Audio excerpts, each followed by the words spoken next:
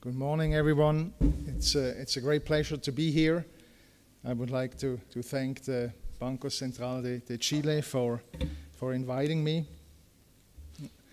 The topic today is fintech and financial stability. Fintech is clearly a very hot topic. The expectations are very high. As you know, some people think technology will solve many problems that we have today in the world, like lack of financial inclusion, too many underbanked people. So the hopes are high that this will change. There's also a big discussion about fintech and financial sustainability. The hope that the infrastructure gap that exists around the world will be closed thanks to innovative technology. And lastly, there are a lot of people who think that fintech, in particular blockchain, will lead to a more fair and a more just, more democratic financial system where the benefits are spread more evenly than they have been in the past. So the hopes are high. Of course, not all of these hopes will be met. The topic for today is financial stability and fintech, so a more down-to-earth topic. So I started to work on fintech about a year ago when I moved to the Peterson Institute, and more on a personal level, when I started it, I was not aware that the fintech world is quite different to what I was used to. I mean, my background is pretty similar to many people in the room. I went to conferences in the central bank community, international organizations, academic conferences. I used to read working papers, articles in journals, Financial Times. And when I moved to fintech, I very quickly realized that this world is quite different. For instance, if I wanted to gather information, I would not find it usually in working papers from universities or international institutions. I had to go to blog posts, to Twitter posts, and go through all the threads and comments on these blogs, and this became my main source of information. But also, at the conferences, many people dressed differently than I was used to. You see it here. These are two photos I took at the fintech event in New York a couple of months ago. This is a panel pretty much to the setup we have here. On the left, you see a very successful CEO of a startup that provides artificial intelligence and big data analysis to two clients. Actually, the guy in the suit next to him is his client, and the startup has two clients, Goldman Sachs and Morgan Stanley, and the guy in the sandal says, you know, it's great, I don't want more clients. The two of the most important financial institutions are my clients, and that's enough. The person on the right is Joe Lubin. He is one of the first people that got into Ether, the digital currency, second largest digital currency. Now he has a startup of his own, providing advisory services to initial coin offerings. He's very wealthy. Before he got into this, he was producing music in Jamaica, but he is one of the big stars of the scene. Also, he walks around in some colorful t-shirts, usually with a backpack, very unassuming, very modest person. And I think that's really what is driving the industry. It's that these people are different than the typical bankers. It's also pretty clear that these two guys will not want to work for a big financial institution. They like to be on their own and to have their own microcosmos, and they do great work. it's not so uncommon. For instance, if you look at how the computer industry evolved, as an example. In the 70s, computers were at universities and at the defense ministry, and they were connected through a version of what would later become the internet, the ARPANET. And there was some discussion, should personal computers be developed? The incumbent PC producers, the incumbent computer producers, they all had no interest. There is a quote from the president of DEC in 1974, where he said, I don't see any reason why anyone would want a computer of his own. So the incumbents were change averse. They said, we have computers at universities and at the defense departments, and this will not change. Obviously, we all know what happened. There were some offsprings of hippies and people with liberal ideas about freedom and so on, who started to develop PCs in the garages of their parents. And we all know the incumbent, the old style computer producers, they disappeared and a totally new industry was developed. And I think this is pretty likely to be going on right now. The banks seem to be very slow. I know quite a few people who work on fintech projects in bank, and most of them leave pretty quickly because they say the pace is simply too slow. We need authorization for every project we want to do. We have to ask compliance, and so they all leave and they open their own companies. So in the discussion of are the banks behind the curve, I do think they are behind the curve just because they are so big, and so I think it's a great place really for startups to be successful, and they will shape the industry. Okay, so this graph here I took from a report from IOSCO that came out about a year ago, a research report that basically shows what we all know. Right, on the left-hand side, we have fintech investments in 2005.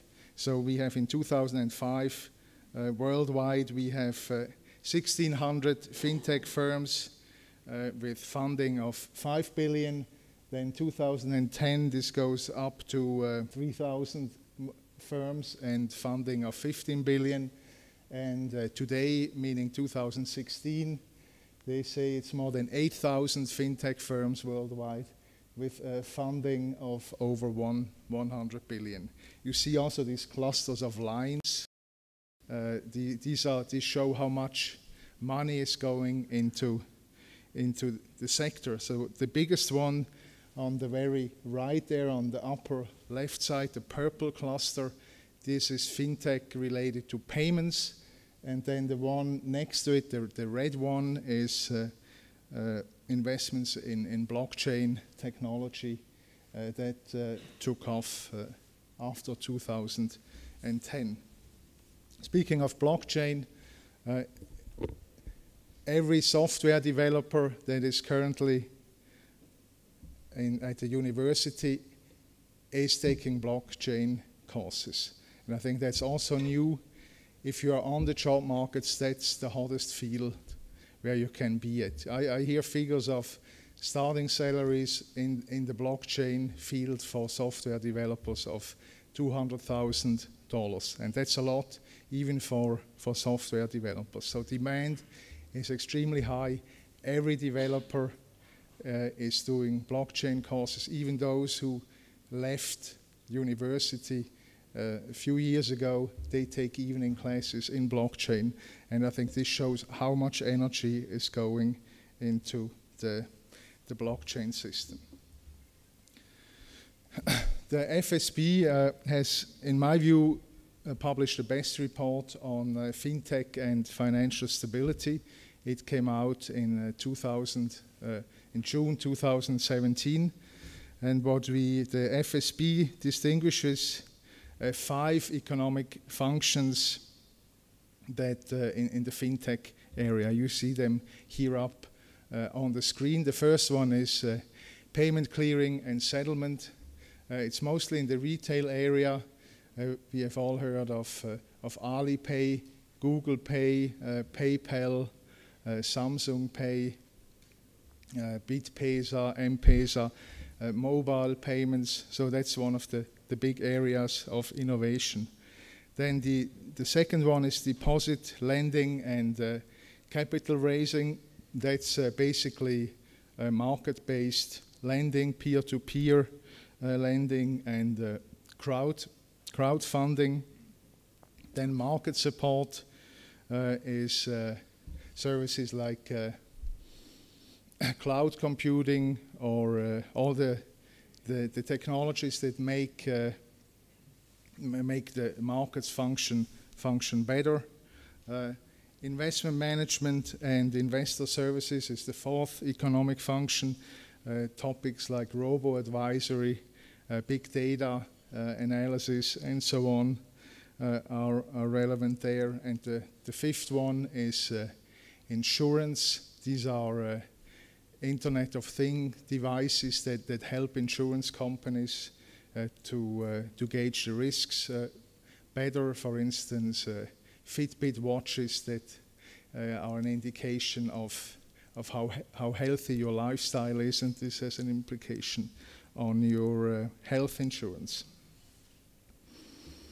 There's another report by IOSCO that came out a little bit earlier in February last year. It has the focus on what is relevant for the securities market supervisors. They come up with a pretty similar distinction among the functions, slightly different because it's based on securities. The first one is also innovation in alternative financing platforms, peer-to-peer lending, equity crowdfunding, and market-based lending. The second one in the IOSCO report is retail trading and investment platforms. That's basically moving some of the investment activities at the retail level online, away from client advisors and so on to online services. This is not a new trend, right? We had Charles Schwab and so on have been around for quite a while, but it's just continuing what has been happening for quite a while. And the third one is institutional trading platforms. That's basically fixed income markets for institutional investors, how they invest in bonds, how they access the platforms, and there clearly the trend is to API-based access to the platforms. And fourth, IOSCO has a section on digital ledger technology. Interestingly, this is not really a product like the other three, it's a technology. And I will talk about this more later, what the implications are. And finally, IOSCO points out other areas of innovations with some overlap: big data analytics, artificial intelligence, RegTech, cybersecurity is a big topic, and cloud-based technologies. Let me now turn to the risks that are typically associated with fintech. Here I also borrow from the FSB report. The FSB report distinguishes between microfinancial risks and macrofinancial risk. Microfinancial risks being the risks inherent to any institution, and the macrofinancial risks obviously are those that are more systemic for the whole system. And typically when we talk about financial stability, we are worried about macrofinancial risks. So let me talk quickly about the microfinancial risks. In fact, if you go through them, maturity mismatch, liquidity mismatch, leverage operational risk.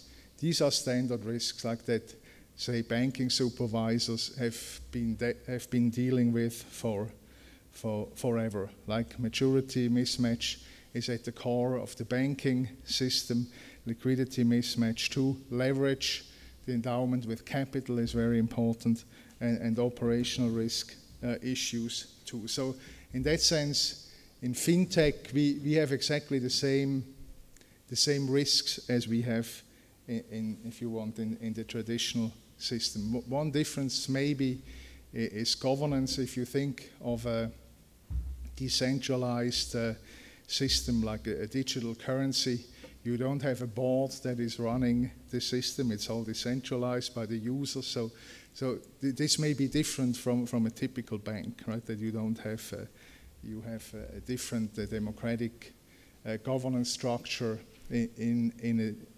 blockchain technology. But other than that, I think that the risks are pretty similar.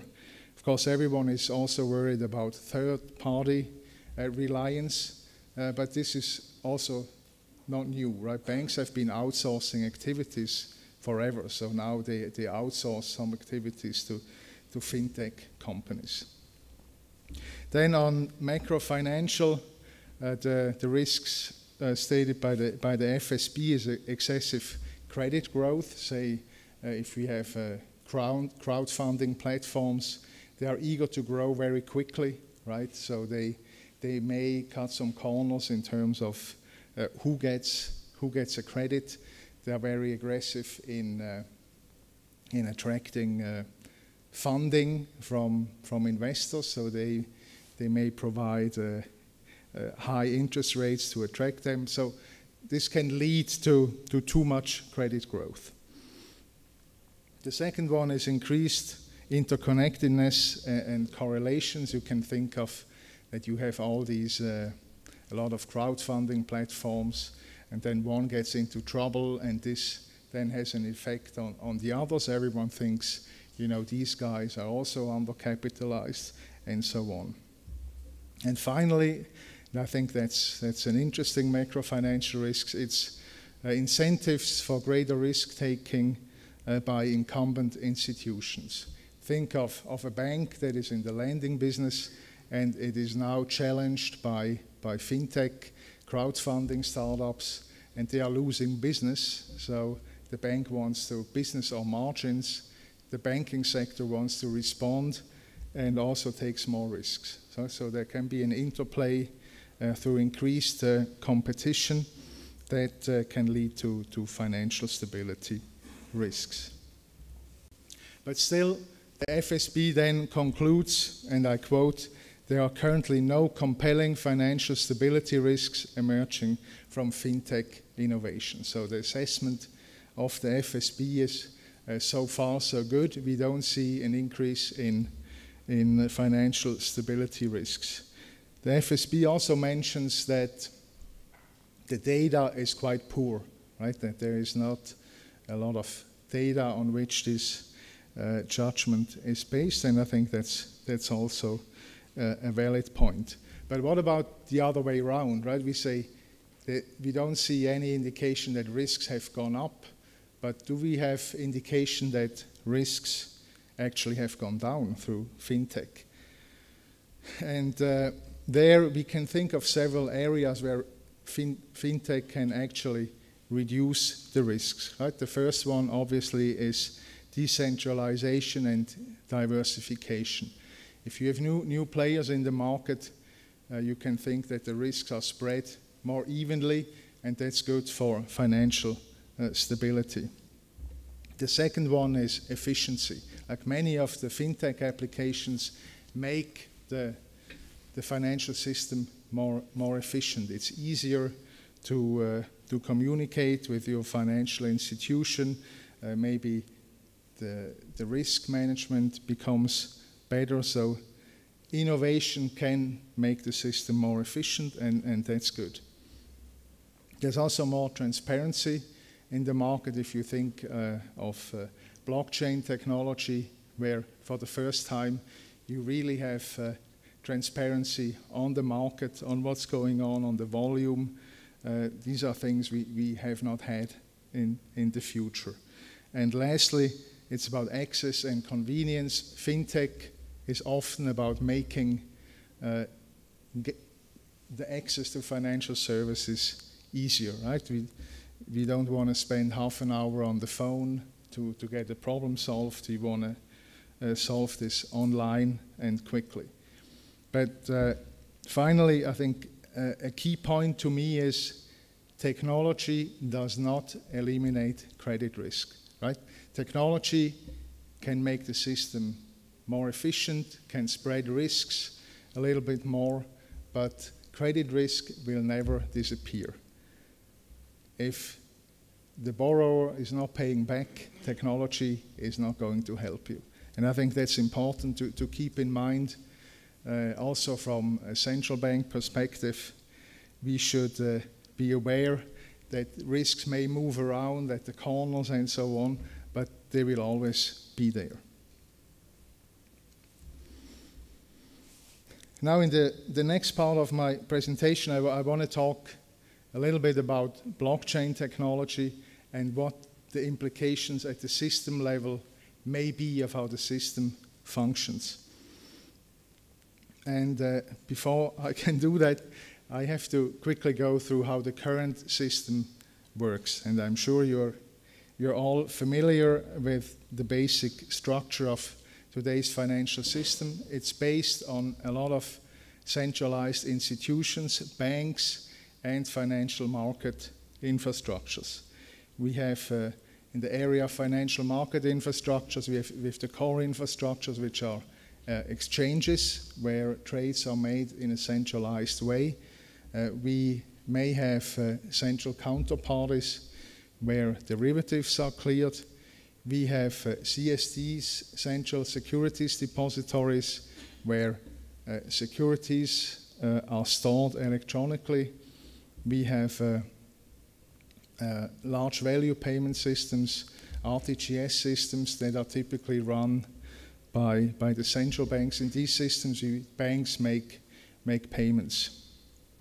Then we have a lot of banks in every country, and they serve the population. And the banks connect the population through the infrastructures to the financial markets. When we look at banks, it's important to realize that all banks use what is called relational databases. They store the records of the transactions in a database, and they are not the same. Like every bank has its own database, and there's no guarantee that the records for a transaction are identical between two banks. Think of an over-the-counter derivative. They are able to exchange information on the transaction through messaging systems, but what is stored is not necessarily the same. So there can be a discrepancy between the records between these two institutions. A few words on data centers. That's also important for what I will talk about later. The big financial market infrastructures, they have typically two databases, two data centers, where the transactions are mirrored in real time. So they have two centers, and if one center goes down, they can switch within seconds to the second site.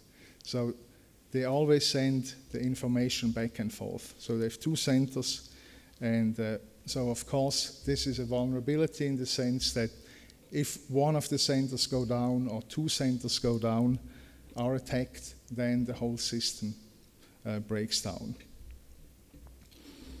So we have a lot of centralization. Weak points in terms of the data centers, there are only two, and I would say one of the weak points is also that that the records within the banks for certain transactions are not the same. There are workarounds through these standardized messaging systems, but it's costly, right? So it's not very efficient to work with potentially different data sets. So now let's move to the blockchain. which is, in essence, it's a new database. The first change in the blockchain is that it standardizes the data formats. So if you have a blockchain transaction, you are sure that both sides of the transaction have exactly the same record. This is new. This is not always the case. The second change is that the blockchain is a distributed system. You see here in the square there are different nodes, 6 nodes here. These are in essence data centers that store the records. Like in the old world we had 2 data centers. In the blockchain world we have in this case 6 or more centers where exactly the same record is stored. So it's more dispersed. And the third difference is that there's no central entity that validates the transactions. Everyone who runs the node in a system gets a transaction and validates it and says this is a valid transaction. Sender A really had the money that was sent, and if all of them agree, then the payment is forwarded to the recipient. I think the drawbacks of this system are pretty obvious, right? We move from 2 data centers to many data centers. So this is operationally heavy, right? Instead of sending the data between 2 centers, the data has to be sent to many centers and they have to agree that the data is valid. So, and we see this in today's world, all the digital ledger applications, they are very slow. They cannot compete with the high speed of the current system. So, but over time, as we know, processing power becomes more increases, these deficiencies will go away. And the big difference, of course, is there is no center here, right? So we have, it's a slow system, but we do not need a central agency that runs the system. And I think that this is where the big efficiency gains will lie in the future. So if we look, this is just a simple example of a payment. We can expand this to the financial system. And there are quite a few companies working on a new concept for a financial system. So what I showed here is how would a financial system look like that is run on the blockchain. You see here the first horizontal bar is asset 1. Let's assume this is a security, a certain type of security. It's all stored on the blockchain, different blocks. Every block has a few transactions in it. They're all linked with each other. So this is, the first one is asset 1. And then the second one, for instance, is the money, right? Where we can think of, if we trade stock X against money, we need to exchange the asset against money. So we can have money on the blockchain too. And what we do is we link these 2 blockchains together and we can exchange the ownership of the money and the security simultaneously in the blockchain. One of the questions is, where does trading take place? And one of the possible innovations is really that also trading becomes decentralized.